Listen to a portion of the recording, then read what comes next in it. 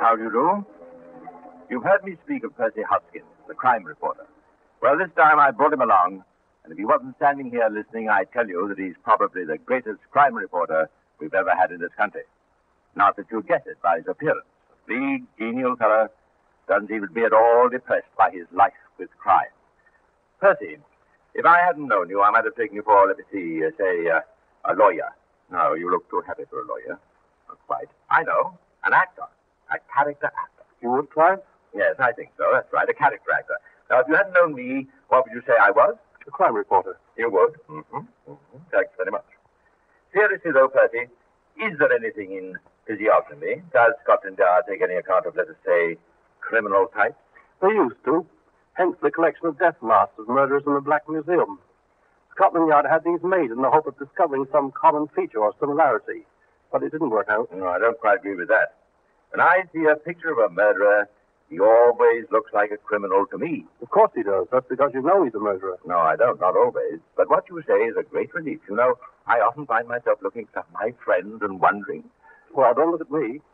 Sorry. Then, if you're right, and type and appearance aren't guides, Scotland Yard must base its search on the belief that no crime is perfectly committed. Some clue is always there to be found. Not quite. I've no doubt the perfect murder can and has been committed. But the only time the criminal can safely relax is after the doctor has certified death from natural causes. The body has been cremated, and all possibility of suspicion removed. Fortunately, most murderers fail to reach such a state of self-assurance without making some tiny slip. And with crime detection developed to the pitch it is, one tiny slip is enough for Scotland Yard to develop a chain of evidence from which a criminal simply cannot escape. I've often heard them say, if it hadn't been for that, I'd have got away with it. Now, such a tiny slip occurred in the case we're going to tell you about. Smoke clings to the hair, we call it. A simple fact to remember. But the tiny slip has brought a criminal to justice. Our scene is the lobby of one of the better-known commercial hotels in the seaside town of Margate, England. The time is a little after 11 o'clock at night. The wife of the hotel manager, Mrs. Harding, is chatting with one of her guests, a commercial traveler named Dickens. I'm glad we were able to make you comfortable. Oh, I always look forward to my stay at the Metropole. Not like some hotels I could tell you about. Well, we always do try and take a personal interest in our guests. Makes it so much pleasanter all round, I think. You're quite right there, Mrs. Harding. As I was saying to your husband only yesterday, what we need in the world today is more genuine friendliness. If there was more of that, we wouldn't have half the troubles we do. Well, it costs nothing, does it? A pleasant word and a smile. Oh, good evening, Mr. Dickens. Good evening to you, Mr. Harding. Do you know what Mr. Dickens has just been saying, dear? That he always looks forward to his stay at the Metropole. Well, that's very nice of you, I'm sure. Friendly place. That's what I like about it. And a nice class of people who stay here. Well, we do try and be careful. We've got a good name, and we can afford to pick and choose a bit. That reminds me. How's the old lady who had the fainting fit? Mrs. Fox, do you mean? Oh, she's much better. I went up to see her this afternoon. The doctor says it wasn't anything serious. Oh, I'm glad to hear it. Poor dear. Well, she's lucky in one thing. That son of hers. I don't know when I've ever seen a young man so devoted. You may well say that. Never lets her out of his sight if he can help it. I really don't know what she'd do without him. She can hardly walk herself, you know. Talking about Mr. Fox, a funny thing happened. Yes? I happened to meet him about half an hour ago, just as he was coming out of the bar. You know how he is ordinarily. Always ready with a smile and a word or two. Yes, very friendly young fellow. Well, would you believe it? He stared at me, or rather, through me, more like, just as if he'd seen a ghost. Then he ran down the passage into the lobby and up the stairs. Oh, that's funny. Not like him at all, that. You met him outside the bar, you say? Had he been drinking? That's the first thing that came into my mind. Fact is, I hopped into the bar and asked Alice. She said all she'd served him with was a glass of beer. No, it says a lot for the strength of your beer. Everybody does funny things sometimes. I don't suppose there's anything in it. What's that? Fire! Fire! Someone was shouting. Did you hear what he was shouting for? That sounds like upstairs. Something. Hurry, do something. So carry on. I'm It coming. sounds like Mr. Fogg. There it is. It's on the stairs. Which room is it? It's my mother's room. 66, and I can't get in there. What, the door locked? No. The room's full of smoke, and I couldn't get in. My mother's in there. She'll be suffocated. Ooh, I can smell smoke. This is it. In there. Mother! Mother! Don't you try and get her out! Here, get out of the way and let me get that door open. Look out for the smoke! Look out! Oh, good heavens. Look at it. We've got to get in there. The old lady. You can't get through it. Take it easy, my lamb. We'll have a damn good try. Let me, Mr. Dickens. No, I've had some experience with this sort of thing during the war. Oh, help tie this handkerchief over my right. No. There you are. That's got it. Now, look. I'm going to crawl along the floor. Yes, but the smoke isn't so dense there. Yes, if I'm not out in 2 or 3 minutes, come and get me. Oh, you'll never make it.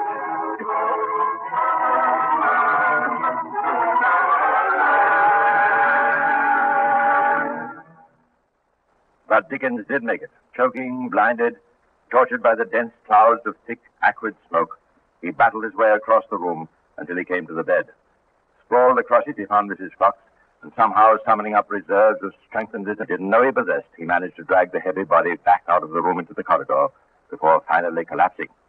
By this time, other guests in the hotel had been aroused, and volunteers from amongst them fought their way through the billowing smoke and put out the flames. A doctor was sent for, and every available means used to revive Mrs. Fox, but no spark of life appeared. Word was brought to Sidney Fox that his mother was dead.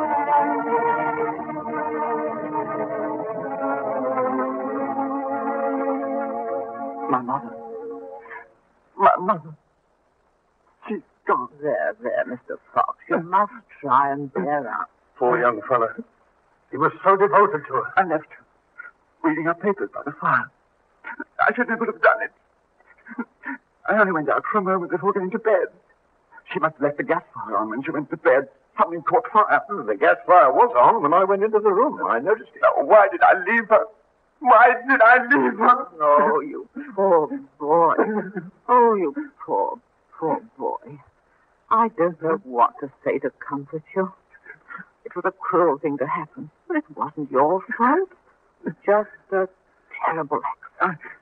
I came back. I went in to say goodnight. It was all smoke. Here comes the doctor. Well, Doctor, you better do something for Mr. Fox. He's taking it very hard. The smoke was so thick I couldn't get any other to help. My poor mother. I couldn't even get into the room. I couldn't get past the door.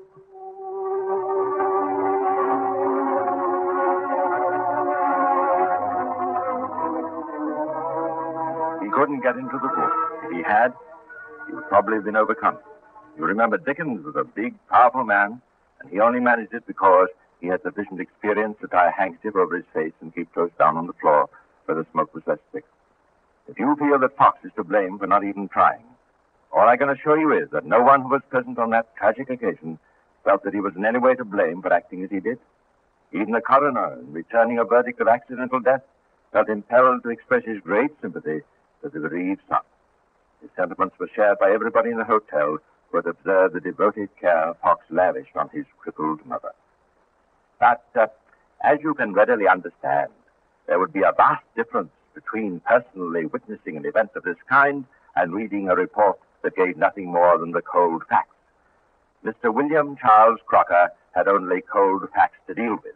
He was a solicitor to the insurance company with which Fox had insured his mother's life. A brief account of the circumstances of Mrs. Fox's death came to him, accompanied by an insurance claim for £3,000 payable to the devoted son, Sidney Harry Fox.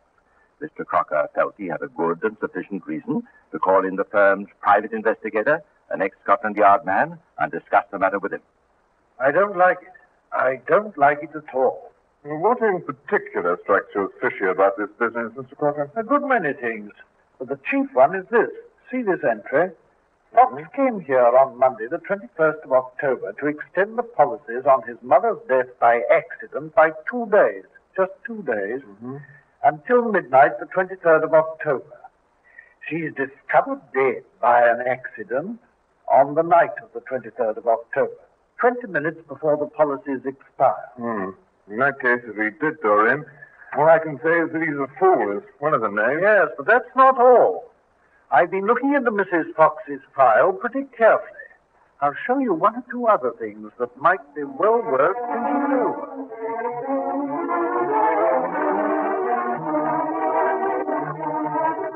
Mr. Crocker had no difficulty in convincing the investigator that it would be well worthwhile to pay a visit to Market.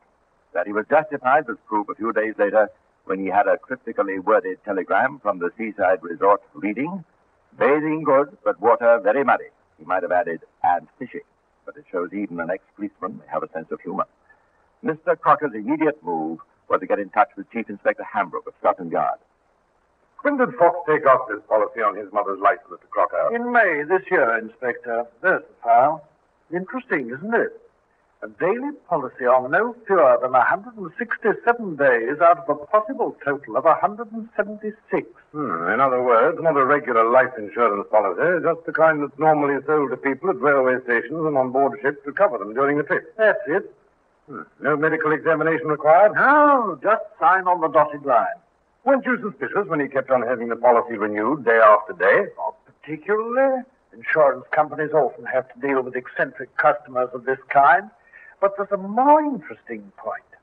Fox asked all kinds of questions about the correct definition of the clause referring to accidental death. Oh, did he, by Jove? Wanted to know, for instance, if his mother was drowned in her bath. Would that be an accident within the meaning of the policy? What was the position if she was poisoned by food served in a restaurant? Well, evidently wanted to make sure of his drowning. And remember, on top of everything else, Mrs. Fox was pronounced dead only 20 minutes before the policy was due to expire. Yes. Now I've got some information for you. I've had dealings with Sidney Fox before. Made a copy of his record before coming along here. Take a look at it. Starts when he was 11 or 12. Defrauded a greengrocer at Brighton. Matter put into the hands of the police and Sidney was burnt. Doesn't seem to have made much of an impression on him. No. A couple of years later, he had to do 3 months hard labor. A year later, 8 months of forgery. A year later, 6 months of victimizing London stores. 2 years more, and then 12 months for obtaining credit from a London hotel by fraud. Out of prison a year, then 12 months hard labor for larceny and fraud. Stays out of trouble for 3 years, and then back to prison for 15 months for stealing jewelry. Well, I'm blowed. He's a bad egg. He is indeed. Well, our investigator down at Margate says that in the beginning, Fox had everybody's sympathy. Well, it just shows you how easily people are taken in. Yes, I think a visit to the seaside is clearly indicated for me. I thought you'd feel that way about it. Meantime, Mr. Harding, the manager of the Metropole Hotel, you remember, and his wife had done a lot of careful thinking. They talked things over, with the result that their opinion of Mr. Sidney Fox had changed completely. When Chief Inspector Hambrook arrived in Margate and got in touch with the Chief Constable, he was amazed to find that as a result of a warrant sworn out by Mr. Harding, Fox was already under arrest.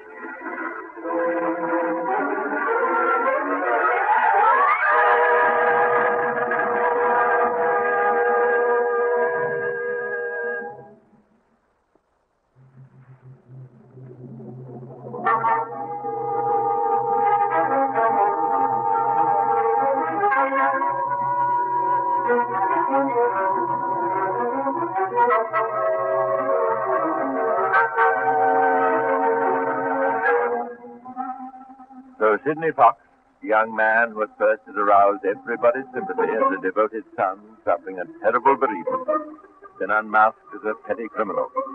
And, if I may say so, an extremely foolish one at that. To make a claim on a daily policy 20 minutes before it expired and hope to escape suspicion seems sheer lunacy to me. Don't you think so, Hoskins? But that didn't hang him. No, the tiny slip, which might have been made by a far more intelligent man, did that. Now, as I told you, Fox was under arrest when Inspector Hambrook arrived at Margate, and he immediately called the conference of Harding, the hotel manager, his wife, and chief constable. I'd better explain how I come into the picture, Inspector. You see, just after the inquest, I had a call at my headquarters from a landlady who had recently let rooms to Mrs. Fox and her son. Well, here in Margate, sir? That's right.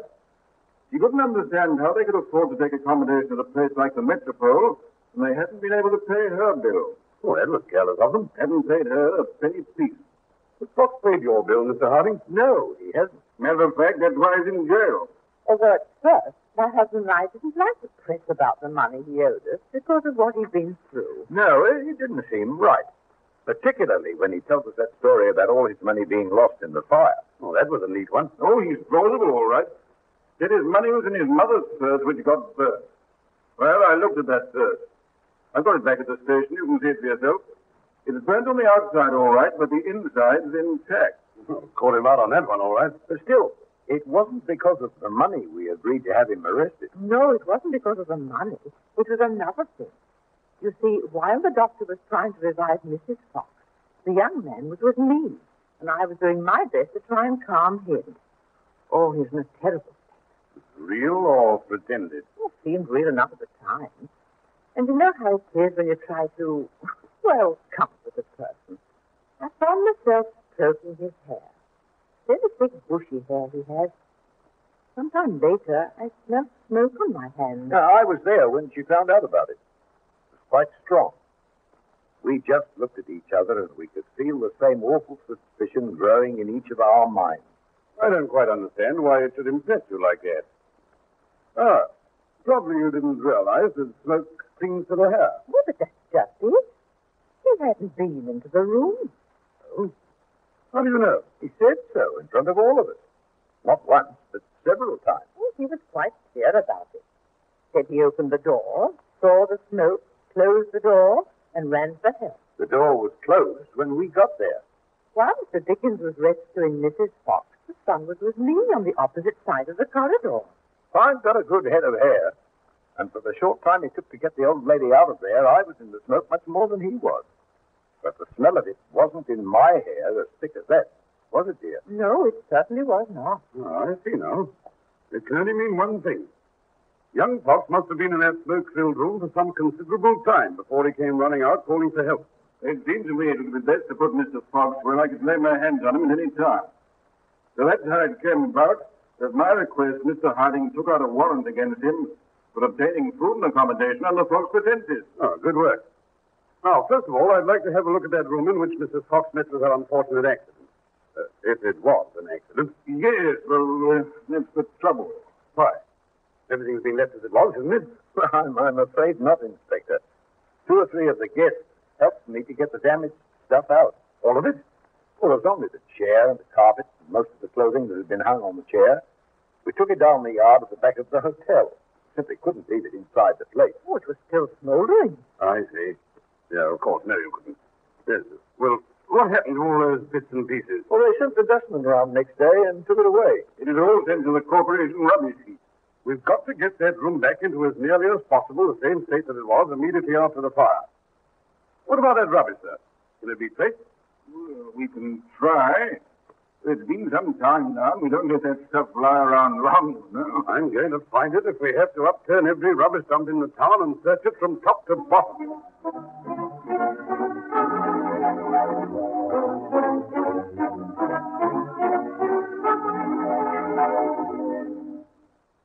The rubbish was traced to a dump, which was to form part of the foundation of a new promenade road from Margate to the neighboring town of Westcott. I say, you never know what you're stepping on, do you? Tons of other rubbish had already been deposited along with it. There was no indication in what spot the debris from Mrs. Fox's room had been buried. To locate it seemed obviously a hopeless task. To me, the incredible thing is that it was found.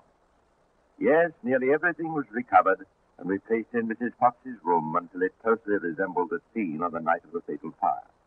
The armchair in which her son said the old lady had sat reading before she hobbled to bed was back in its original position upon a large patch of the burnt, smoke-blackened carpet.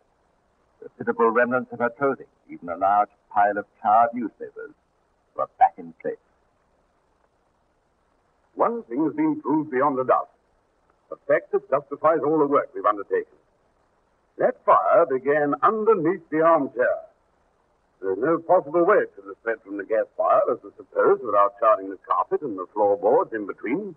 Which would have been the case if the paper the old lady had dropped had been the source of the blaze. Right, sir. Point 2. It has been proved that paper alone could not have set fire to the chair and the carpet. And the volumes of dense oily smoke all the witnesses state filled this room could not have been caused unless some inflammable substance had been added to the blaze. We now know that Fox was in the habit of keeping a bottle of petrol with which to clean the one suit he possessed. To sum up, it was no accident. I believe we can provide even further proof of that. Do? Yes. I don't believe the old lady was breathing before the fire started. What? She was already dead. There's only one way to find out for sure. A post-mortem, eh? Yes. All right. I'll arrange for it. I regret having to do this.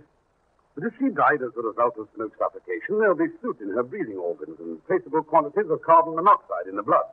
And so the coffin was lifted from its resting place and carried to the mortuary, where the pathologists made their examination.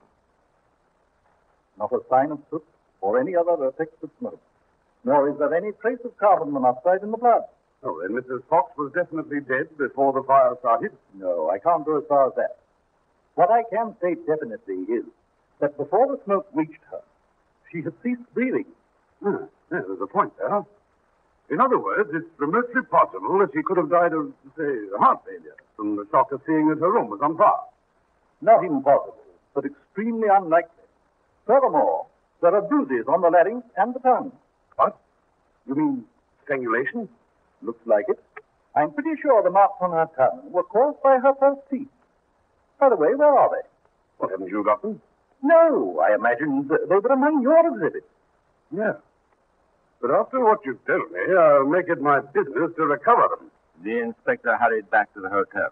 Neither the manager nor his wife knew anything about the missing set of false teeth, but they immediately started inquiries among the staff. The inspector and chief constable waited impatiently. Almost anything might have happened to them. Oh, it's always the same when you get started on a case late. Vital evidence gets scattered and as often as not never recovered. Good news, Inspector. They've been found. They have, Mrs. Harding? Yes, one of the maids who helped clear up Mrs. Fox's room found them on the wash basin. In the wash basin? Hey, wait a minute. Is she sure of that? Absolutely. Not knowing what to do with them, she put them away in a cupboard, meaning to ask me. But although she's a very reliable girl, she forgot. Can we depend on her testimony? Oh, I'm sure of it. And she's quite definite. They were on that wash basin immediately after the fire. Now, that clinches my case. How could a woman who could barely walk unaided go across the room and put her false teeth on the wash basin when the marks on her tongue proved that she was wearing them at the time of her death? Couldn't be done. No, sir. So you can make out another warrant for our friend, Mr. Fox. This time, the charge is murder.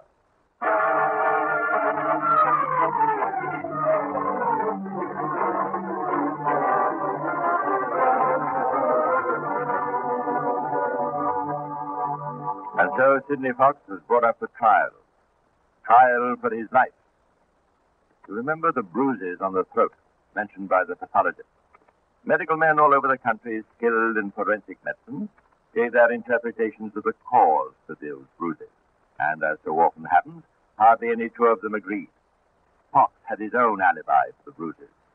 A few days before the fire, he had thoughtfully taken occasion to tell some of the hotel staff about what he airily described as a sham fight he'd had with his mother. Apparently, he hoped that this childish subterfuge might counter any suspicions the bruises would arouse if they were discovered after his mother's death. What credulous fools criminals must think the rest of us are. But in spite of Fox's opinion of his own cleverness, the passage in the trial most damaging to his chance of acquittal came when he was caught in a verbal trap by the Attorney General who was conducting the cross-examination for the prosecution. Now, Fox, we come to the moment when you opened the door to your mother's room and discovered the fire. I want you to be very careful about this. Was it full of smoke when you opened the door? So thick that I couldn't possibly have gone in there without suffocating. I knew I couldn't live in there. So you closed the door and immediately ran for help. That's exactly what I did. So you knew your mother was already dead? No. No. How could I know that? You closed the door. I didn't want the smoke to spread through the hotel. But if you didn't know your mother was already dead, closing that door meant you condemned her to certain death by suffocation. Why, you ran for help. I went for help to get her out. You overlooked the fact that the natural thing to do would be to fling wide the door so that the smoke would escape. You overlooked that, didn't you? That wasn't it. No. Fox, you closed that door. I don't know that I did close it. I wasn't thinking when I said that. Both Mr. Harding and Mr. Dickens have testified that the door was closed when you returned them. No one was there to close it if you didn't. Closing the door shows you knew the smoke could no longer hurt your mother. No, you knew your mother would never breathe again, didn't you? You trapped me into this. It's a trap. I can think of an explanation if I'm given time. But the sands of time had almost run out for Sidney Fox. No words uttered by a man on trial for his life could have acknowledged his guilt more clearly. Sidney Fox paid the extreme penalty for the murder of his mother.